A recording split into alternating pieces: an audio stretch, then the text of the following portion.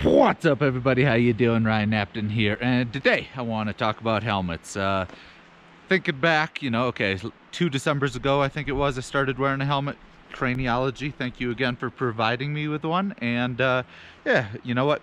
I told people before, if I had one single snowboard run of my life, and for sure was not gonna be in an accident or crash or anything, I would absolutely put back on my Sennheiser beautifully sounding headphones and jam out to those, because the audio of the outdoor tech one sucks compared to those Sennheiser over the ear ones. But point is, yeah, after so I've had about 250 days wearing that helmet, and point is, I am very glad that I started wearing a helmet.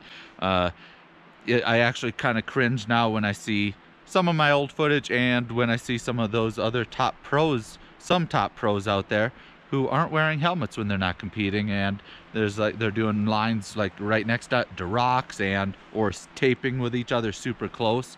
Taping with even Kevin from Snowboard Pro Camp. I ran over his board when we taped once. TJ and I from Board Archive, we had a slight collision, very low impact, and Trailer Tom and I actually kind of ran into each other, just grazed each other. But riding trees and stuff, snowboarding is inherently a dangerous sport, especially if you're doing things like that, or if you're a beginner or even intermediate, if you're catching edges.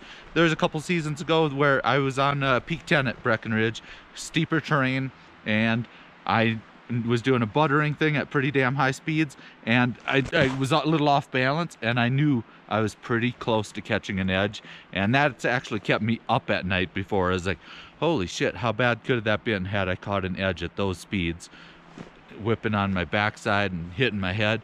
That could have been terrible. So yes, in hindsight, and after using the helmet for a while, I am absolutely recommending helmet use. So because the unexpected can happen, so might as well just be it safe, put on a brain bucket. You might have noticed this one looks a little different. The company Unit 1 sent me one, and it's got a kind of a built-in over-the-ear headphones that clips in right here, and the audio is beautiful compared to those outdoor tech ones. Fits, it has a very nice feel to it. Like most helmets, I got a bowling ball shaped head, and it is squeezing my head after I've been riding for a couple hours now. So it's squeezing my heads to the side. So I'm not sure if I'll be using it every day or not, but the audio is definitely much improved. So over those outdoor techs that I've been using in the Giro range. The Giro range helmet I do like.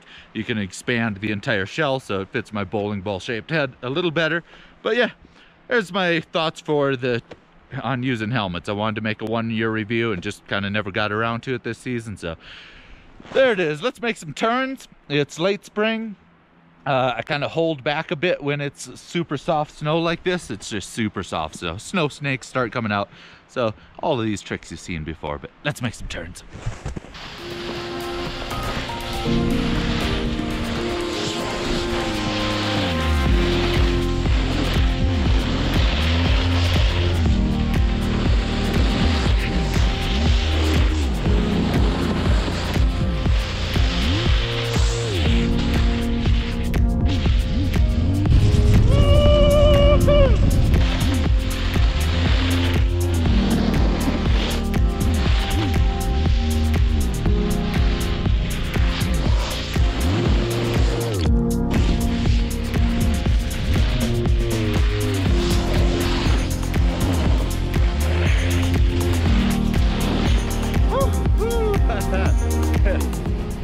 Noise. It's starting to snow, but yeah, I'm loving the one-touch play pause feature on this and the adjustable audio. It's actually a knob and with mittens and easy enough still, apparently. So if you want to check this out, link in the description for it. Also, if you didn't see the videos of why I started wearing a helmet, I'll put a link to that playlist at the end of this video.